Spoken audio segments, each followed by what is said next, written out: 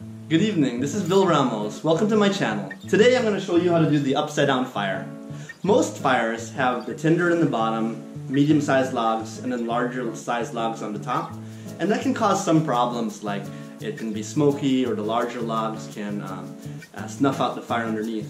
The upside down fire just turns it all the way upside down. The larger logs are in the bottom, medium-sized logs, and then you put the tinder at the top. And what happens is the fire goes from the top down. It allows your flue to get heated by the fire. It's more efficient because any smoke that comes out from the logs gets burned by the fire on top. And then all the embers start to trickle down from the top to the bottom layer, the middle layer, then the bottom layer. And you get a roaring fire towards the end. There's also no tending involved, and it's a cleaner burn. So let me show you how it's done. First I'm going to create the bottom layer. And I'll use the largest logs that I have here. Just like that. This will be the bottom layer with the largest logs. Then I'm going to get medium-sized logs like these and set up another layer just like that. You want these, as opposed to what you might do for a log cabin fire, you want them to be brushed up right against each other so there's almost no space. That allows one layer to burn at a time. Now these logs are going to serve as the top layer.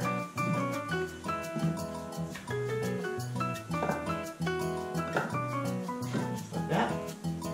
And then I'm going to use some newspaper and small branches of tinder here at the top. I'm going to create a little teepee fire here with the small branches that I have. And you always want to make sure that your flue is open. So here's the setup at the beginning, and I'm going to grab a match right now. And I'm going to light it and see what happens.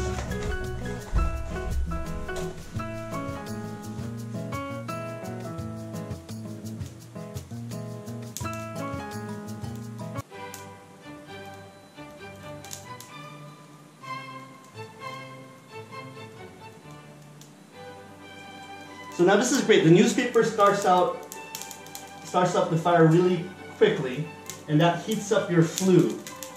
You want the hot flues because you want it to be able to draft air and make sure all the smoke leaves your home.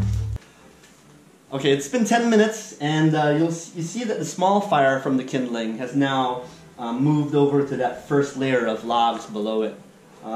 It's only been 10 minutes. I put this screen here. Other than that, I might have moved the twigs at the top, but this has just been one match and it was 10 minutes ago.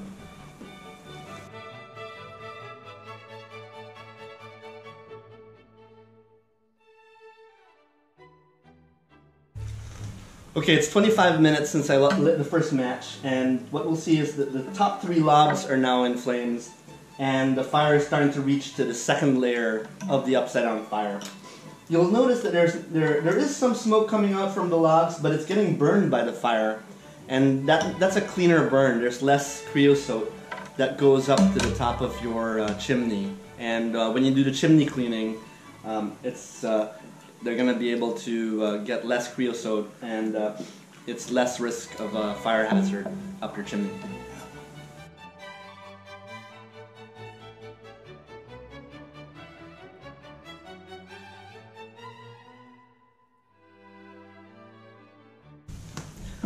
So it's been 45 minutes and the fire is roaring right now.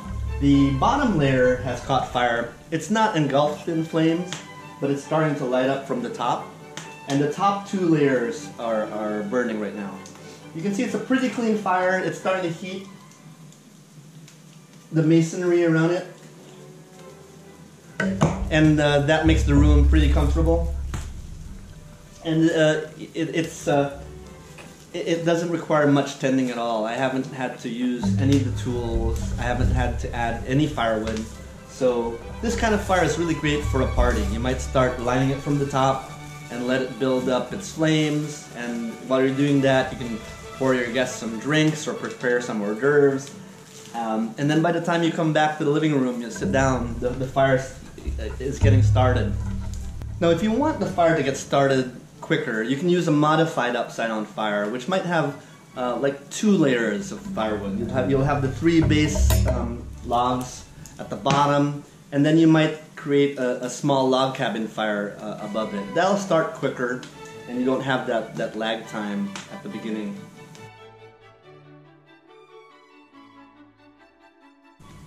Okay, it's been about an hour, and what you see here is that the top layer has started to break down into the fire.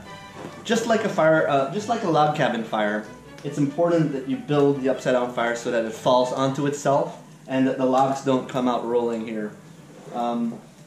If you ever need to add additional logs, you can wait until this fire sort of dies down a bit, and you'll still have like these huge embers at the bottom. It'll be the largest logs at the bottom. And you can add 1 or 2 logs just parallel at the top of it, and that keeps the fire going. But you know, at this point it's pretty warm in here. I took my sweater off. Hi, it's been an hour and a half, and we've gotten through the bottom layer now. The coals are red hot. You'll see that the first and second layers have fallen onto the third layer, and you know, the fire, it's not as big a fire, but you can see that everything is red hot, and the coals, which have landed at the very bottom, are super large, super red, and that's a great thing about the upside down fire. I hope you'll be open-minded and try it at home. It's a great way of building a fire because it starts from the top down, it heats your flue, and it's just more efficient burn. A lot of the embers, rather than falling onto the ground and getting cool, they fall onto the next layer below them. So I feel that more of the wood gets used up by the fire, and there's hardly any tending at all needed. Okay, so this fire's been going on for 2 hours, and I'm gonna let it die.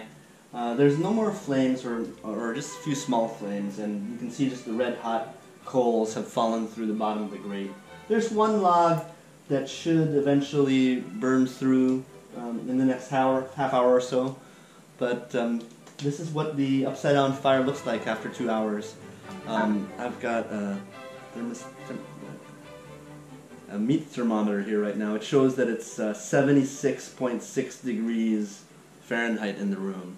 Outside it's 36 degrees Fahrenheit, and we actually set our thermostats for our heating at 70 tonight. So it's a pretty efficient fire. I hope you can try it at home. Thanks for watching this video. Please click like, comment, or subscribe. Thanks.